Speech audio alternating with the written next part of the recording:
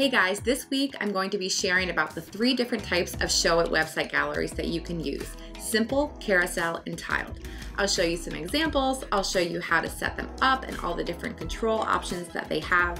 Showit has some really great capabilities when it comes to displaying beautiful high-res images, so I want to make sure that you take advantage of them. So let me flip my screen around and share it, and we'll get down to business. Okay, so let me show you just briefly the 3 types of galleries you can have in Showit. So I just have my Harper template open. I have a different canvas for each gallery type. So on this first one here, I have a tiled gallery. So this is where you can set the number of columns and spacing between images so that it will grow. And I'm just going to show you the option. So this is the tiled one. So I have this one set to 3 columns, and all the images just feed into that. The second type is a sliding gallery. So for this one, it's just the images are going to go across the page. So let's go to the second option just to show you what it is. So this is a sliding gallery, and there's lots of cool different settings that you can do, but the main gist is it slides across the screen. And the third option is, I actually have this third option as a sliding, so I'm going to change it to show you, is just a simple gallery. So if we do that and publish it, just to show you, a simple gallery is just showing one image at a time. So I'm going to click that one, and then I should be able to click through these images one by one. They will appear. So those are the 3 different types: tiled, carousel, and simple. Now let's go back and look up how you would set up a tiled gallery. So what I do is, you add your gallery in down here, right? All right, so there's the gallery. Then what you're going to do is scale it to be however big you want. Usually I do it, most of the page width. If you want to do it full width, you could do it full width. And then if you click gallery and go on the right, go to size and position, you could set the horizontal locking to be full width. And then if you do that, look at the difference here. So I'm going to reload the page. I'm going to open that gallery. Now it should be like a full width gallery that loads. And those are huge images. So I generally don't like it that big, but some of you might like that. So that's how you would do that if you want it full width. So I'm just going to not lock it, and I'm going to change the width and center it back. So let's look at the settings for this tile gallery. So over here, well, first of all, I'll start with the canvas. So the canvas can be really small. And the most important thing about setting up a tile gallery is that you want to change the canvas type to be grow with content, because depending on how many pictures you have will determine how big it is going to make this canvas. So that's the only type of canvas type that you would do for tiled, is make sure that it's the canvas itself is set to grow with content. All right. Then when you you add the gallery in, you click it. Let's look at the settings for it. So over here I have the type set to tiled gallery. I can specify how many columns I want. Now it's 4, but I like 3. You can specify the padding, which is the space between the different images. You can create a border actually for the image, and you could change the border color.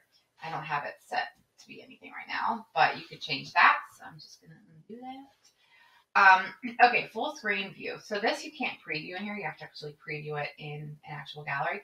So the background gallery would be if someone clicks, or the background color would be if someone clicks on an individual image, what do you want that background color to be? So let's go back to this gallery. Let's say I'm going to click on this image, okay? And it's going to pop up and be bigger. So this is the background color that you're specifying. That's what this is. You want to say that I want the background color, when I zoom in on an image, I want it to be white. And I always lower the opacity to at least 90, because I want people to know that, wait a minute, I didn't go somewhere else. I didn't go to a different site. This is the same site. It's just the image is blown up. And then you can change the controls color as well up here on the right. So that's what this is, the controls color, that little X up there. So I'm going to X out of that, and that's how you do the settings for a tile gallery. A note, what I always do is have a back to galleries button at the bottom that I lock to the bottom, edge lock. So to do this, you just would add a text layer and have it say back to galleries or whatever. You set the click action over here on the right. Well, first of all, you want to go to size and position first, and you want to vertically lock it to the bottom, because as the gallery grows, you don't want this button to get lost, you're going to lock it to the bottom. So you would lock it to the bottom, you would select it, go to click actions, and then set it to go back to wherever the canvas is that has your buttons. Also, just make sure that as you're setting up this tile gallery on desktop, that you're also doing it on mobile. And it's the same, format. So this is the canvas on mobile where I have the tile gallery set up. It's going to be, different settings. So you can specify the number of tiles that you want or columns that you want on the mobile view. So I have it clicked. I'm going right to gallery settings. So for mobile, I only do 2 columns because it tends to be, not as wide. But the same thing. You can do the padding, the background color, if someone clicks an image, yada, yada. All right, so let's look at the second gallery type, which is sliding. And I always like to have my galleries side by side so I know what I'm working on. All right, so for this sliding gallery, I'm going to delete it first of all and show you how to do this. So, actually, okay. So when you first add the gallery, it's not going to look like this. Like I've changed some parameters in here to make it a little bit fancy, if you will. So let me show you how I did this. So I'll just actually turn this layer off. I'm going to add a gallery, pretending like we're starting from scratch. So for the canvas size for this one, I would do an initial height of 600 and set the type to be normal. That's what I do. If you want to do something different, you're more than welcome to, but that's generally what I do. So I'm going to make it about this width. Actually, I'm going to make it go to the width of the buttons that I have down here. I have a next button. All right, so I'm going to add some images in. All right, so by default, it's going to use the simple type. So you have to click it, go over on the right to gallery settings, and change the gallery type from simple to sliding, okay? And then by default, it's not going to have any, set up my mobile, it's not going to have any spacing in between the images. So I want to change that. So on the desktop, I'm going to say I want space to be 2 pixels. And the same with mobile. I'm going to make it 2 pixels. All right, now, if you want it to just auto advance, like you don't have any buttons to have it go forward, you could set this. So this just means that there doesn't have to be any next or previous buttons. It'll just go on its own. But I always like to have buttons so that people can manually choose when they want to look at the next picture. So let's say that you want to make it more like the one that I had earlier, where it's, you see how some of these, or the images to the left and right are smaller and they have a lower opacity. By default, it's not going to do that. So by default, it's going to all be the same size, all be the same opacity.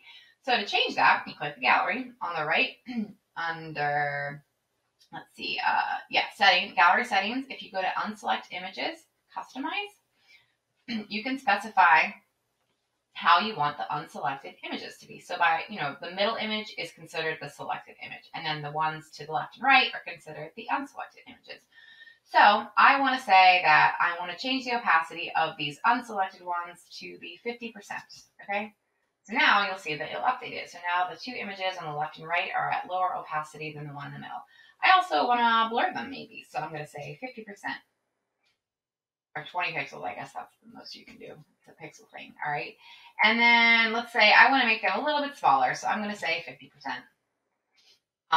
So now let's look at this one, because that's different than the original one I had. So I'm going to reload this page. I'm going to go look at that actual gallery. And now you can see that it is blurring the images to the left and right. They are smaller and less opaque.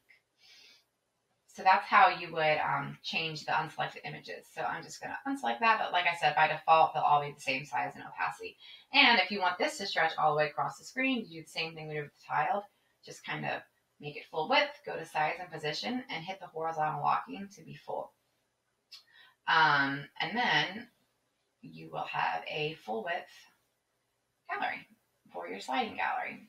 So let's go look at that one. So there you go. I always like to have, so I'm going to get rid of this one and add in my one that I originally had. So again, for this gallery type, the sliding gallery, I always have a back to galleries button so that it can go back to whatever canvas you have that has your buttons there. I also like to have a next button so that people can manually say when they want to go to the next image. So to do that, you would just add a text layer and say next, and then go over here on the right to click actions. You don't actually you don't create a link, you create an action. So you would set the action type to gallery. It's going to target gallery 1 because that's by default what it's going to be. And then you set the action to be next. And then if you have a previous button, you just say previous. So it's pretty easy to do. So let's go look at the third type, which is a simple gallery. All right, so I have it selected. So by default, I'm going to turn this one off. And let's add in a gallery. So I'm going to add my gallery. For the canvas size for this, I do the same as the sliding gallery. I would make it at least 600 pixels high and just canvas type normal. So by default, when you add your gallery, go to gallery images. So by default, the gallery or the image is going to take the full space of the gallery. So if you want the aspect ratio of the image to stay the same, you have to change that. So click the gallery.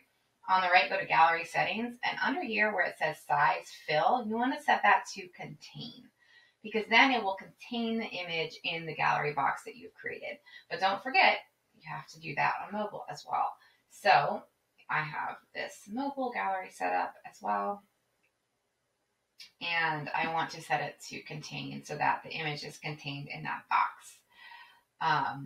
So that one's a pretty simple one. You know, you just scroll through one image at a time.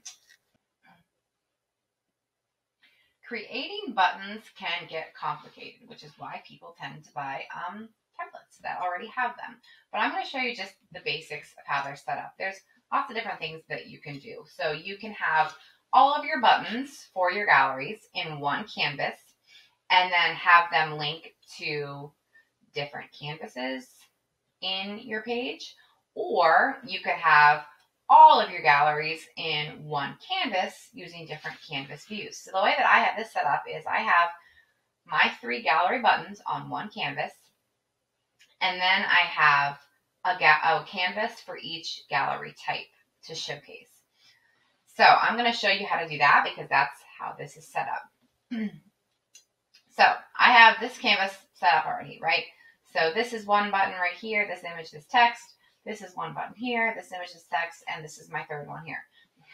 All right, so I want this button to link to gallery 1 because this is going to be gallery 1, right? And I'm going to go over to click actions, and I'm going to say I want this picture to be linked to a canvas. What canvas? I want it to be linked to gallery option number 1, this canvas here, because that's where I have my gallery number 1.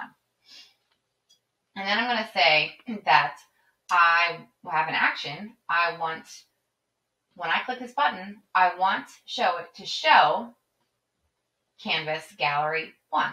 That's another secret trick, is you want to have your galleries hidden to start, because otherwise they're just going to show, right? So you want your buttons to be able to actually open the gallery. So to get them to do that, you have to make sure that all of your canvases that have your galleries are set to be hidden to start, and make sure you check the checkbox on both mobile and desktop. And then you have to add an action to each of the buttons. Show canvas, the type show canvas, and then you have to tell it which canvas. So I had this image. I said I want it to link to a canvas. I want it to go to gallery option 1 canvas, and I need to add an action to show that canvas. And I do the same exact link and action for my text layer here. So this is button number 2. So similar thing. So I'm going to tell Showit over here on the right under click actions, I want this image to link to a canvas. Where do I want it to go? I want it to go to canvas or gallery option 2, because that is where I have my gallery 2. And then I also need to set my action type to show canvas gallery option 2, because by default I have it hidden. And I do the same link and action for the option 2 text here. And then I would do the same thing for button 3 to show, gallery canvas 3, and to add that action type to show the canvas. So that is how you set up buttons. Another option that is easier for you to do that I have done before, and actually I do it on my own site, is to have your buttons linked to different pages. So let me show you how to do that. So I'm going to open up my site, and I actually have my portfolio up to show many different pages. So each of my portfolio projects is its own page. And I do that for SEO reasons, because I can be really purposeful about what I actually name this page. So I have all my buttons on one page. So if I go to my Creatives Portfolio page, like these are all buttons, okay? But they don't link to any canvases. There's no actions. It's a lot easier, if you will. So I have, I have this button for all grand events. I have the link type set to page, and simply it goes to portfolio, the page that I have named portfolio -all-grand -events -branding -wedding -florist. And the reason I do that with dashes is because those words are SEO friendly. So someone could be Googling branding for wedding florists, and this might show as a search result because I have those key terms in the actual name. And then in the actual page SEO settings, so now I'm going to go over that page. So this button links to this page that I have set up over here. All right. So I have the actual page name itself with keywords. And then if I click over here on the right under SEO settings, I can even do different things here. So this is the actual SEO page title. Is, oh, and I didn't even set this one up right. This should be all grand events. But I could even be more purposeful and, like, add wedding florist branding. Like, you can be really specific about what you name your actual pages over here on the left. And then you can do all the SEO settings on the right as well, because those are searchable. So honestly, that's the easiest way to set up galleries, is to have a different page for each one of them, because then you don't have to worry about hidden canvases and all that jazz. So yeah, so those are the 3 different types of galleries and how you use them and set them up. Thanks for tuning in this week, guys, to learn about all the different gallery options for your Showit website. I'm looking forward to another tutorial next week, so make sure that you subscribe so that you'll be getting these, and make sure that you let me know in the comments with any video topics that you want to see. See ya!